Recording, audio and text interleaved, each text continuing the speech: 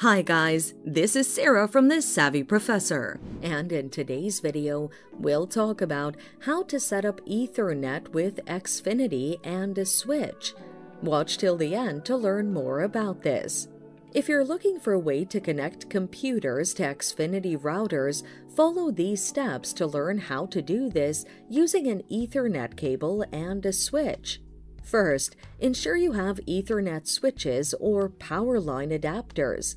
Identify the Ethernet port on the Xfinity router and connect your Ethernet cable. Connect the other end of the Ethernet cable to the port on the switch. Ensure that both ends are connected well to secure a snug fit and establish a stable connection.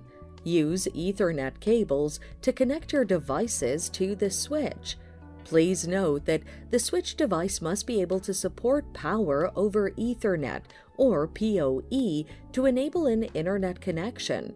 Moreover, ensure that the switch device is positioned close to the computers you'd like to connect. So, there you have it. That's how you can set up your Ethernet connection with an Xfinity router and a switch. Thanks for watching. Till next time.